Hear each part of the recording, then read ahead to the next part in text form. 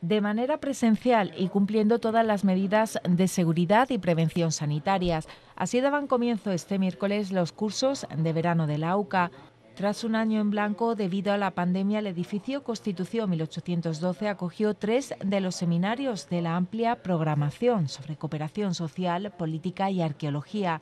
Ya por la tarde, la escritora María Dueñas fue la encargada de pronunciar la conferencia inaugural titulada Un paseo por la lengua española en 5 novelas, en el aula magna de la Facultad de Filosofía y Letras.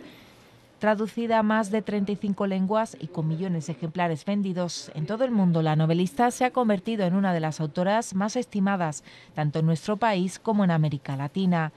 Y es un honor estar aquí abriendo esta programación de cursos de verano en este año tan especial, ¿no? Que parece que recuperamos cosas un poco andando con pies de plomo porque la situación está aún complicada, pero desde luego con muchas ganas y con mucha ilusión.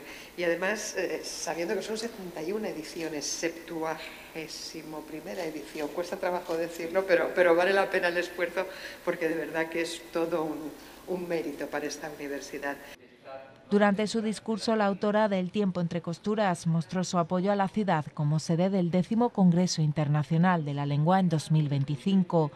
Me consta que la ciudad de Cádiz prepara su candidatura para acoger el próximo Congreso Internacional de la Lengua en el año 2025 y se postula como sede para un encuentro memorable, puesto que se tratará de la 10ª edición.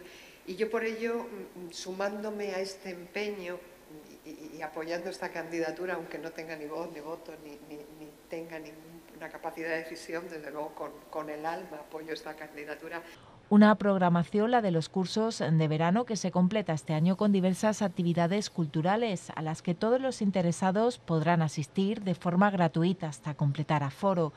Concretamente, esta semana se podrá visitar la exposición Veo Veo Arte Urbano en la plaza de San Antonio de la capital.